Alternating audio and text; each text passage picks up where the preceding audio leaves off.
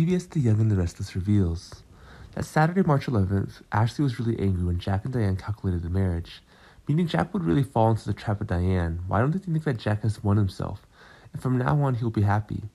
Sometimes Diane has changed really to see Jack as his life. It's difficult to understand. Meanwhile, Chelsea was beside Billy, not really happy. It seemed that she saw Adam lonely, meaning she should be with Adam.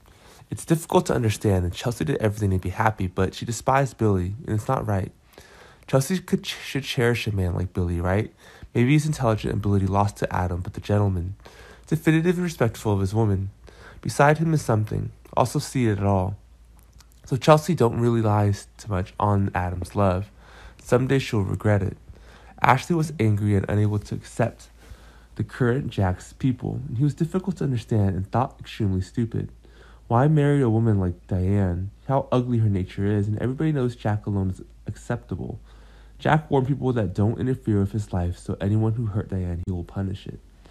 Ashley was not afraid of Jack, so she started that she would destroy the wedding. Jack warned that Ashley has lived for 70 years. He understood what his heart needs, so Ashley was foolish to do so. But Ashley and Jack had many fights, and everyone knew, so don't rush to evaluate anyone. So be silent and feel the value of us people know. Jack's engagement and ceremony will have a very few guests, and if anyone who wants to appear there to congratulate them, come. And someone's dissatisfied with the wedding, please stay home. Don't go there. And Kong happened to argue again. There were many people who do not want to go to this wedding, but Billy is a typical example. He comes to bless Jack because he's just been appointed CEO, so he came to be fully present, helping each other.